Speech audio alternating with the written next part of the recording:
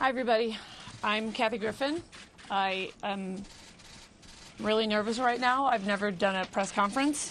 I don't really know how they work. Feel free to jump in.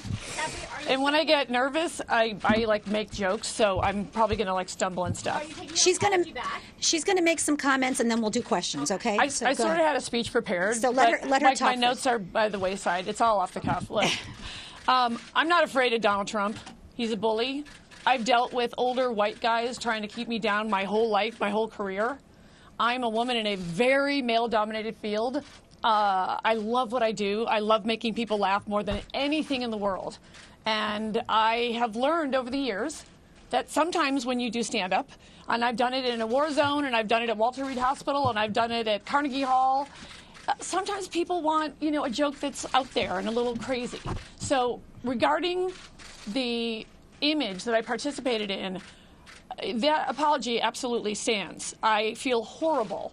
I have performed in war zones. The idea that this, you know, made people think of this tragedy, to have been touched by this tragedy, is horrifying and it's horrible.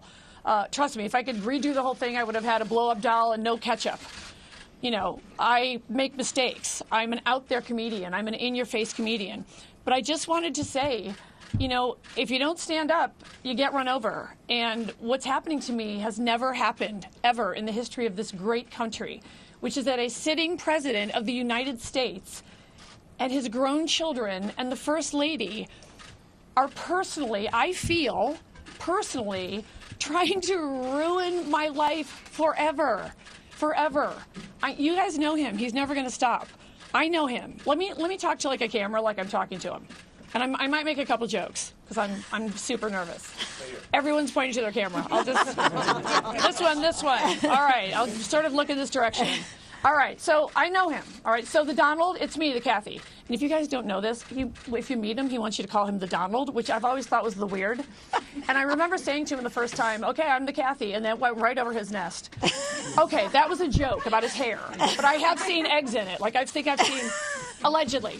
Allegedly, I am teasing the president because this is America, and you shouldn't have to die for it. The death threats that I'm getting are constant, and they are detailed, and they are serious, and they are specific. And today it's me, and tomorrow it could be you.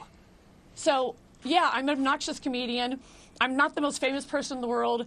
I'm just standing here with Lisa. I have an amazing First Amendment attorney, Alan Isaacman. If you're not familiar with his work, he won the landmark case, The People versus Larry Flint. I believe so passionately about this. If I don't stand up and say this, I'm afraid there's going to be some 12-year-old nerdy girl like me in Forest Park, Illinois, who's going to maybe be watching me to see what I do. And this bully and this president, of all people, is going to come after me? He picked the wrong redhead. And he's sort of a redhead, although it's sort of like a parfait cup sometimes. I mean, there's like a red and then like a yellow, and I don't know. I think Melania does a lot of nice and easy. I don't know, but maybe she doesn't. The point, I digress. So that's what I do, you guys. I improvise. I try jokes. My mouth is really dry because I'm so nervous. But I don't want this to happen to anyone else. I tour for a living. I love doing it.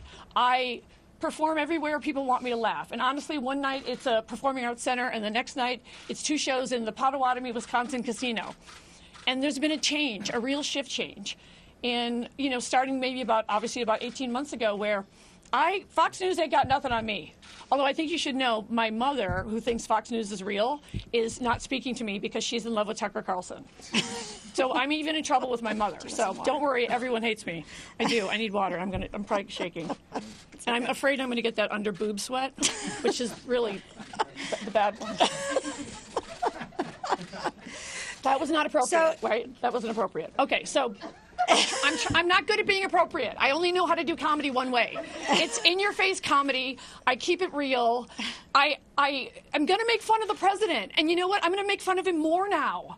More. So I'm not going to threaten him. I have no desire to harm him or anyone. I would never want to harm anybody. But, you know, I've made fun of W. I made fun of Clinton. Oh, God, remember the Monica dress days? Those were the days. You could make dress jokes all day long, and nobody tried to kill you. You shouldn't have to die for this. I'm under a Secret Service investigation. And the first family did not come after you with any of the other presidents. You know, it is so unpresidential for them to respond to a comic. I get what I am. I'm the shiny object. I get it. We all know what's going on here. They're using me as the shiny object so that nobody's talking about his FBI investigation. All right, I get it. And I made a horrible, horrible mistake, and I made a horrible call. I understand. But everywhere I go, people actually come up to me. And like I said, I go everywhere. It's what I do. And they say, you know, oh, I'm a housewife and my kids have been driving me crazy. And, oh, I just needed 2 hours to blow off some steam. And I'm glad you went there and you're saying the things I'm thinking. Those are my peeps. I'm not for everybody. I'm barely an acquired taste, frankly. On a good day, I'm an acquired taste. But honestly, my whole career, I'm 56 years old. I'm 110 pounds wet. I've had everybody turn on me, and I just want to make people laugh. That's all I want to do. So I screwed up. But I want the gay guy who came to see me in Lake Charles, Louisiana a few weeks ago, who said, I wanted to come here because I'm scared to come out. But I get to come here and laugh for 2 hours. That's what I'm telling you. That's why I'm here. It's honestly, it's not for me. It's for them. I think a few people might actually be watching me, and I want them to see this old dame. I'm not laying down for this guy. I'm going to make fun of him. I'm going to make jokes about him and the housewives and Kardashians. But, you know, he does provide a lot of material. I mean, you got to be honest. It's a good time to be a comedian. It's scary to be a citizen, but it's a good time to be a comedian. That was great.